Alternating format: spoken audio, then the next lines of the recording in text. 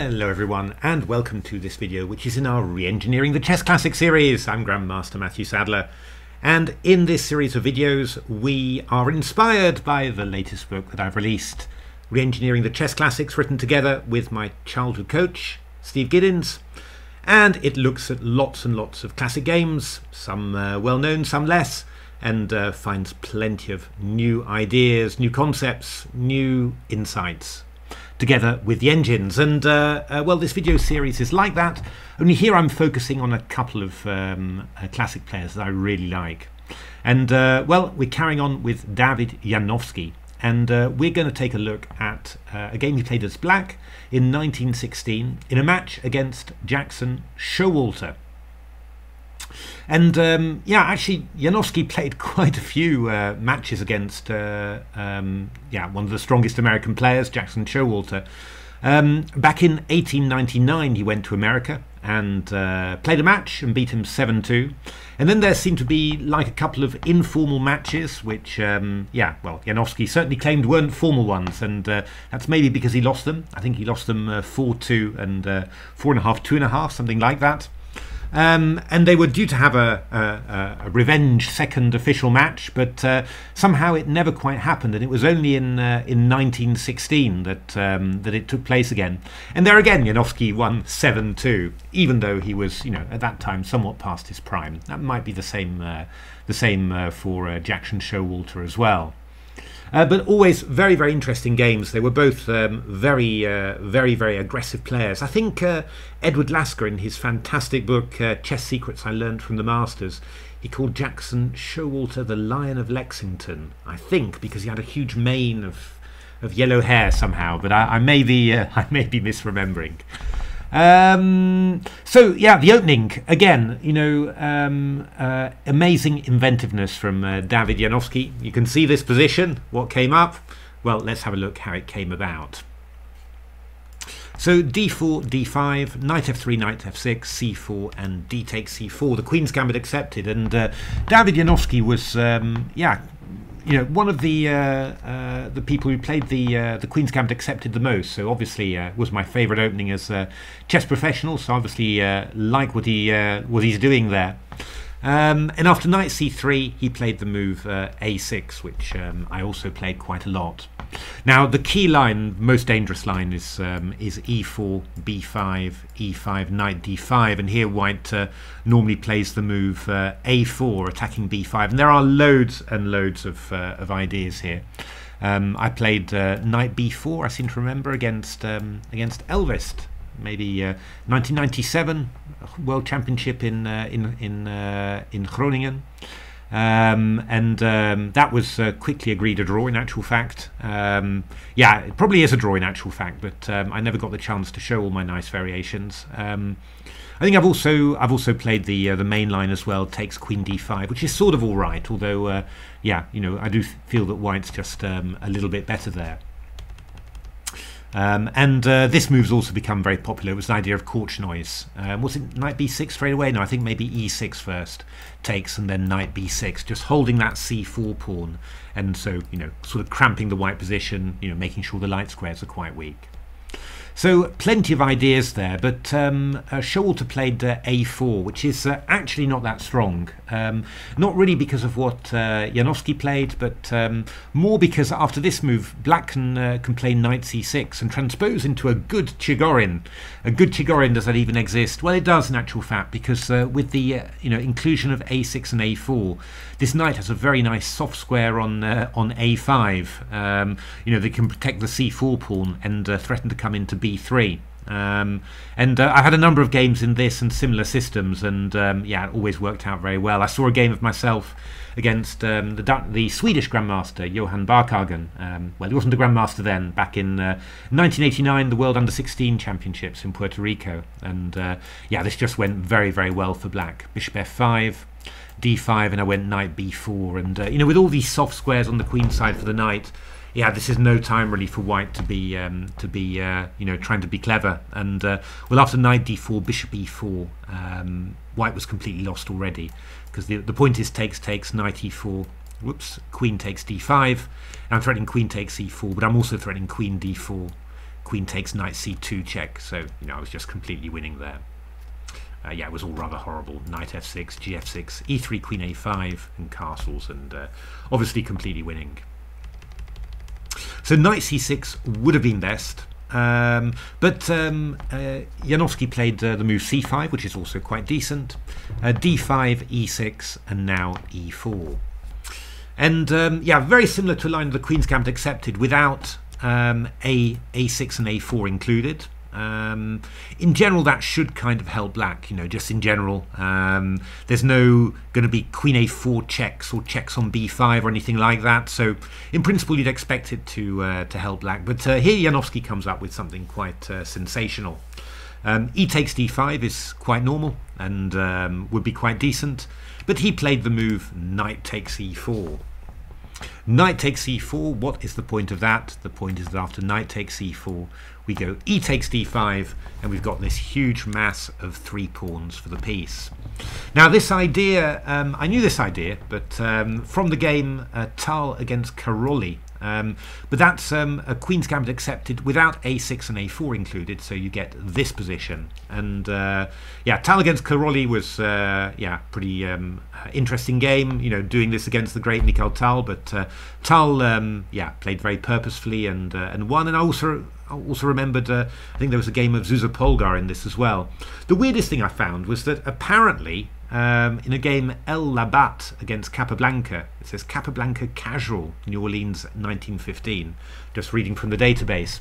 Capablanca played this as black and lost a game. I'm a bit, yeah, I'm wondering a little bit about that, because there is a famous Capablanca against Labat game with Capablanca white, a simultaneous game that Capablanca said he played extremely well. He was very proud of it, but never seen this one mentioned before. But anyway, it looks like the great Capablanca in 1915 might have played this.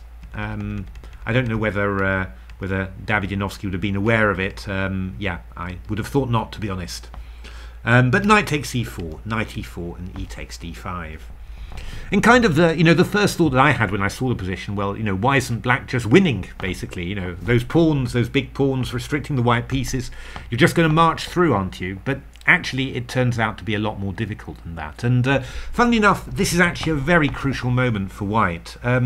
You often find that the moment just after a sacrifice, that's really the one where you've got to be, as the one facing the sacrifice, you've got to be at full alertness, because normally it's in the move after that sacrifice, or the move after that maybe, that you have the chance to refute it. And if you just play along for a few moves, play quietly, then normally the sacrifice works much better. And this is actually true, because in this position Showalter played the move knight g3, and actually the very best move is to play knight c3. And black's key problem is that it's actually much harder than you'd imagine to advance these pawns. For example, I think, I haven't actually checked this, but I think that yeah, d4, we can just play bishop takes c4 here, and if dc3 we've got this standard tactic, and bishop g5 check, picking up the queen.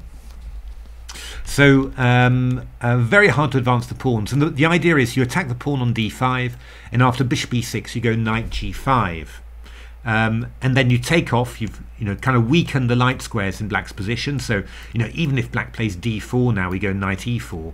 But what you do here, you go g3, and the point is bishop d6, we go bishop h3, attacking the pawn on e6. It's now well known against this type of system, and knight d4 castles, queen f6, f4, and well, gradually white sort of starts encircling the black position. For example, this is a game Berserk against Ethereal. So yeah, really sad that the Berserk engine is yeah, the programmer has said that he's no longer developing it anymore, so it's retired basically. Very, very sad, because it's such a strong engine. But well, obviously when programmers are spending all their free time on stuff, yeah, you've got to accept it if they decide to stop at some stage. But yeah, can still use it a little bit for fun. And here you see the Berserker's done this really nicely. You've got the pawn f4 stopping e5 from advancing. The knight's found another outpost. It's attacking these two pawns, and then this bishop's going to come to c3 and attack the knight on d4. It's just very hard for black to advance if white does it properly. Of course, in the human game, more tricky, but actually looks like, in human games, strong white players seem to handle this pretty well and do a pretty good job. Showalter did a less good job, played knight g3. Bishop e7 from Janowski, showing that he understands that he wants to play bishop e6, but he doesn't want to allow knight g5, which, again, for such an unusual position, it just shows, excellent chess judgment and understanding. Bishop e2, and now bishop e6, and the engines were not amazingly thrilled with bishop e6. Preferred rather to play moves like knight c6 and keep this bishop sort of developed somehow. Now I wonder whether Janowski's idea really was playing bishop e6 to threaten d4 to d3 as quickly as possible. And I think that Showalter maybe believed him, because his next move was knight d2, attacking the pawn on c4, and doesn't really make sense unless you believe that that d4 is a threat. But actually, the engines think that it's not really a threat. Rook e1, you go d4, you just go knight d2, hitting the pawn on c4, and if d3, you go bishop g4, and you just start nibbling away at the support of c4 here. It's just going to be rather difficult for black. So it wasn't really a threat yet, but Showalter played knight d2, castles, and f4. And I kind of understand the logic. I mean, you're threatening f5, and when black plays f5 to stop that, you'll get the e5 square for the knight. But still, it's costing a lot of time, and I don't know. It's not really achieving that much, right? I mean, black's not really particularly stunned by it somehow. So yeah, it's you really feel that Showalter's on the wrong path here. So rook e1, knight d4 played. Don't know whether that was completely necessary, but it doesn't really anything. Rook a3, and now bishop f6. The engine wants g6 very quickly. We'll see that Janowski plays a bit later, but I mean the engine just wants to play g6, get the bishop away from f7, off the e file, and then start pumping on the queen side with b5, and black's already got a very strong position here. But after rook a3, bishop f6 played, bishop f1, and now g6 from Janowski here. Knight f3 played, and now a slightly strange move. I mean, the engines just wanted to take off on f3, because after all, when you play knight f3, you're threatening to get into the e5 square. So just wanted to take off on f3. And then rook takes f3. Sorry, the board's going to flip a little bit. Just a slightly different move order. Bishop f7 now. Yeah, what can you say? Knight h1 was what my engines wanted, but b5, knight f2, d4. I mean, these guys are rolling, and Berserk won a very nice game against Ethereal in here. I mean, we got g4, but it's just black just in complete control here, really. So. After knight f3, queen d6, which is what Janowski played, knight e5, b5, rook a e3.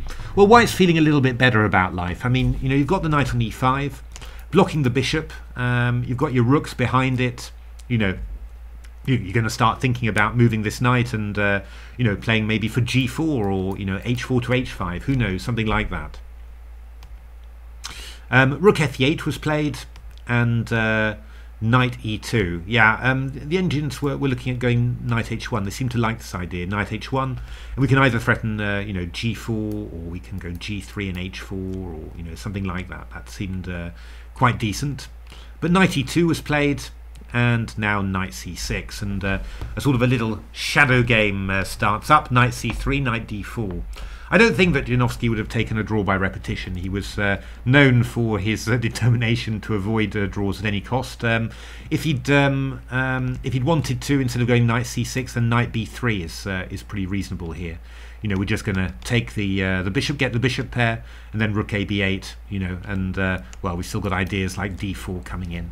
The engine thinks that that white can still draw this, but yeah, I don't know. I mean, with white, I'd be feeling very pessimistic in this position, I can tell you. But knight c6, knight c3, knight d4, king h1 played, and then rook a d8 from Janowski. Yeah, I mean, the engines were often looking at moves less like rook a b8, you know, just to support the pawn, you know. But rook a d8 is okay. A-B, knight e2. Yeah, here Showalter actually misses a nice trick, because there was the possibility of playing the move b4. Yeah, if you go c takes b3, then I can take on b5. I get rid of this knight on d4, also obviously breaking open the queen side. And if you go c takes b4, I go queen takes d4, and well, I mean, black still got this these passed pawns on the queen side, but you're starting to entrench yourself a little bit, you know, with queen on d4, knight on e5. So, and it's going to be hard to push those pawns because they don't really have much minor piece support. You know, this bishop isn't helping very much, for example. So yeah, this would have been a pretty decent attempt. A lot of my engine games now were just ending in draws there. But after knight e2, we got knight c6 again. And here knight g1, yeah, knight c3, you know, would have been quite reasonable from Showalter again, just to ask black what he's doing. Yeah, knight a7 was one idea that was played. Again, I'm threatening d4, so you know, you've kind of got to you know, one's got to sort of deal with all that. But the engines were going g4 in this position, d4, g takes f5, and yeah, you know, the game's just a bit of a mess there. But yeah, Showalter played knight g1, which is really quite weird, and now d4 happened, and rook e2 and d3, and all of a sudden it's going, you know, really horribly wrong here. Yeah, somehow, yeah, you know, whenever you see, you know, the opponent putting so many pieces on the back rank, you think he's setting up the pieces ready for the next game.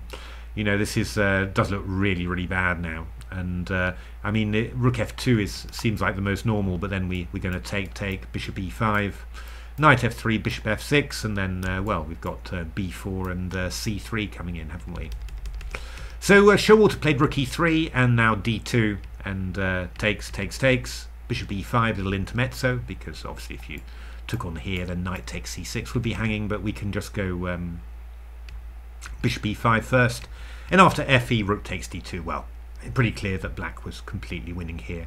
b3, f4, c takes b3, and well, white was not long for this world with all those extra pawns for black, and all three of them being passed queenside pawns.